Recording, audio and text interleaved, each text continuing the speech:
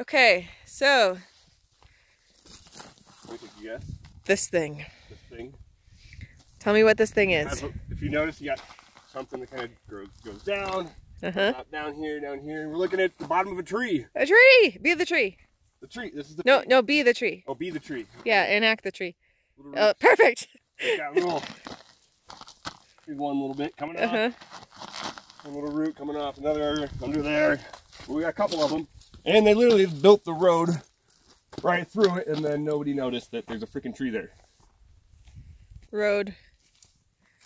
Frickin' tree. And you can see the top of it too, if you get closer.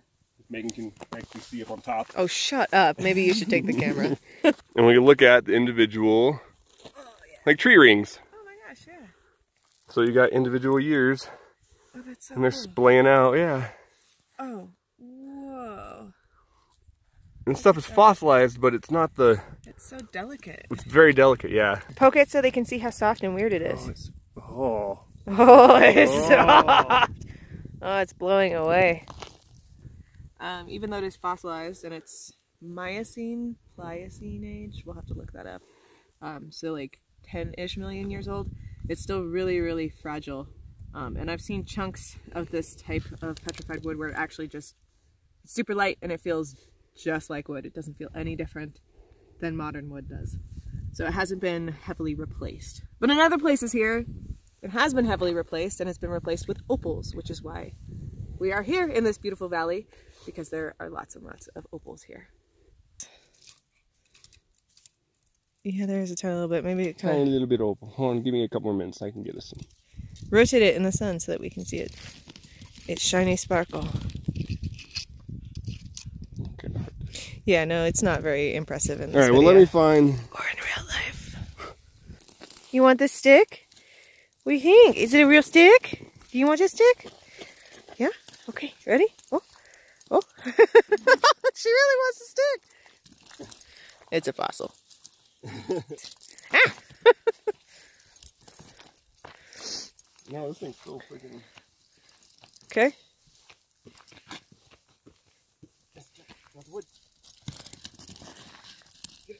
Sorry for my Blair Witch style photography here. Get it! Oh, is it not a stick? You guys have played fetch with weirder objects. So it turns out that because this is not super silicified, dog paws are capable of scratching it when they don't want to pick it up, but they do desperately want to bring it closer to you, so you throw it. I don't understand how opal like really forms in here. So we got other stuff that obviously shows like the organics didn't totally decompose in there. Jelly bean. And then we have the silicic stuff that's filling in the fractures, and I just don't know why it didn't just replace the actual all the rock or the fossil. Oh my god, jelly bean! No, we're not throwing that one anymore. You'll hurt yourself. Logan found a massive layer of wood. Is that slightly? Yeah, it's above where the roots are for the tree. A little bit above. A little bit above. The tree's right there.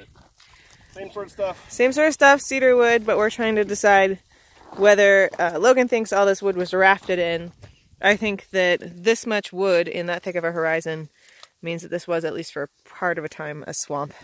And that's how you get that much accumulation of wood like this. Well, you could have just one event dropping this stuff off, though. Yeah, but I disagree. I don't think it's I what think it is. one, floodplain, just one, one flood just plops all this stuff off. And I think it was a swamp. Okay, you call it a swamp. I'm like, I'm gonna go ahead and say that's a histosol. It's a poorly developed histosol. It's lignite. Hold on, it's made up of a bunch of cedar chunks. Yeah, that's lignite. Float it in. So it's just it's a monoculture. It's a single flood event. Also, I am not 100% convinced that you can identify all of this as cedar. Why? Because I know that identifying wood is really hard. Yeah. And I don't the bark on cedar is really convenient, and we know it grew out This doesn't have bark. But it breaks apart like cedar planks. Oh my god. Well, what if it's like an extinct... What if it's metasequoia? Okay, well, when we get back into cell phone service, we're going to Google this.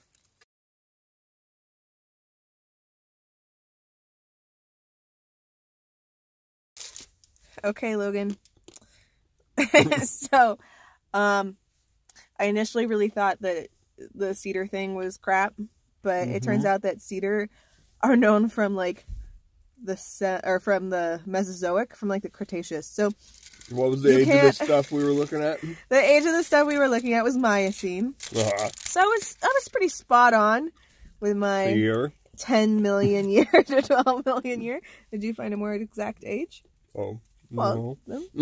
So like probably not right, but can't really prove that you're wrong. I think it was. You can't really prove that I'm wrong either. So Logan actually agreed with me in the field, but after I turned off the camera. But yeah, he thinks that was actually probably a swamp deposit and not a flood bank deposit. Yeah, that was, yeah. Got a bunch of just cedar trees. Or metasequoia. Something dying and falling on top of each other and basically hanging out there for quite a while. Yeah.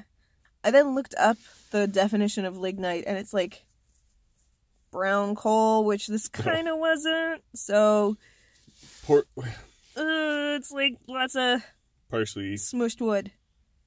Decomposed. I don't know if we can call it lignite or not, but you know what? J.C. Merriam did, so. We also found out there was uranium in the ore. Oh, that was kind of odd. Yeah. Just the whole Virgin Valley area. There's uranium in it. Yeah. Which is... So, overall, I'd say pretty accurate. Yeah. Yeah. Surprisingly. Yeah, surprisingly. I think we did pretty good. But yeah, if we are this accurate every time, there's really not going to be that much of a show left. So hopefully next time we tell a little bit more lies in the field. Okay. That's all geology is. Yeah. Is lies. It's just lies in the field. Yeah, when you have 2 geologists, you have at least 3 opinions. And half of those are lies? Yeah, most of them. All of them.